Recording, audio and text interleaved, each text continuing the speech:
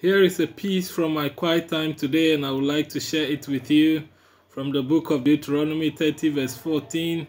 And the quote I'm going to say right now, there are some two important words in that verse, which are very and mayest. And I would like us to pay attention to those two words as I go on with it. It says that the word of God is very nigh unto thee, in thy mouth, in thine heart, that thou mayest do it. The scripture I just quoted suggests that God's word is not hidden, it's available everywhere, in our heart, in our mouth, in our conscience. God continues by his spirit to speak to us. The word of God is even in our surroundings. Preachers, in the mouths of preachers to us, on television, on radio, in the Bible, and even in the skies. When you look up the skies speak of the awesomeness of God. The nature around us speak of the awesomeness of God. God's word is not hidden, it's all over. The Bible says that it shall come to pass that the word of God shall cover the earth as the waters cover the sea.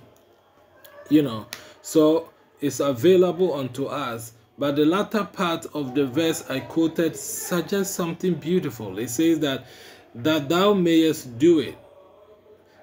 Talking about the word of God, said that thou mayest do it.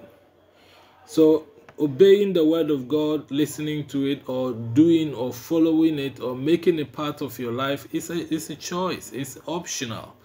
But whether we choose it or do not choose to obey it, it's got consequences. The Bible says to obey is better than to sacrifice, and to hearken than the fat of rams.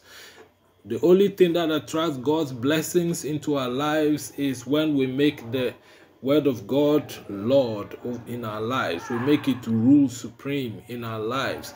Then automatically it attracts God's blessings unto us. I said, if thou shalt hearken unto the voice of the Lord thy God, and to do that which is pleasant in his sight, he shall bring none of these diseases upon you, as he said, that I'll bring none of these diseases upon you which I have brought upon the Egyptians, for I am the God that healeth thee. Jesus said, anyone that hears my words and obey them, I will liken unto a man that built his house upon a rock. The winds came, the storms came, but the house stood firm because it was founded upon a rock.